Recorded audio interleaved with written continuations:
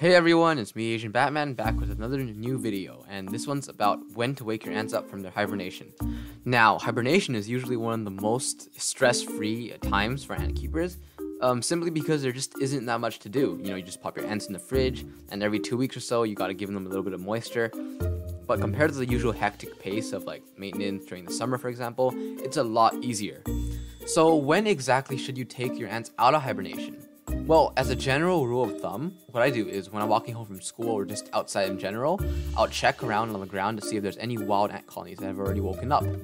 Now, if there are, like if I see ants foraging, then I know it's definitely time to wake up my ants in my home. However, this isn't always the best strategy since you might not have started their hibernation the same time as the wild colonies did. However, it is a good general guideline. Specifically, I usually start at hibernation around the beginning of December and end it around the end of February. So that's around a 3-month hibernation time. Now, since this hibernation time is such an easy time in terms of maintenance for ant keepers, a lot of them, including myself, can be kind of reluctant to give up this easy life and don't really want to wake up their ants from hibernation because when they're in hibernation, you don't really have to do anything for them.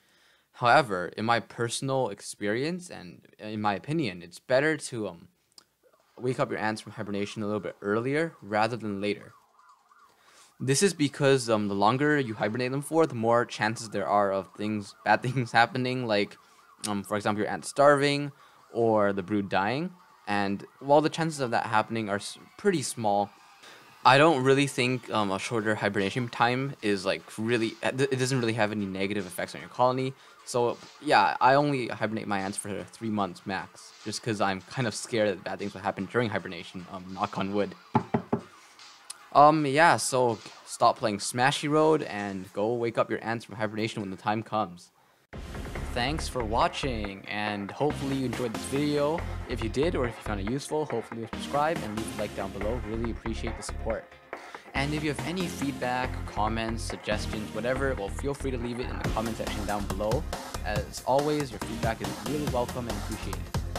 Well, that's it for today. Bye!